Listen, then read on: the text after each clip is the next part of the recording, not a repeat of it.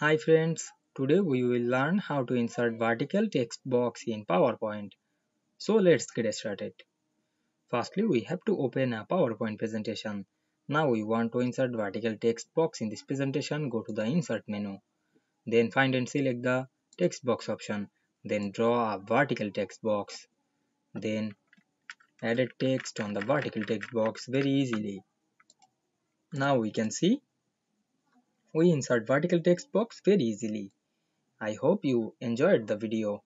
Don't forget to subscribe my channel and thanks for watching the video.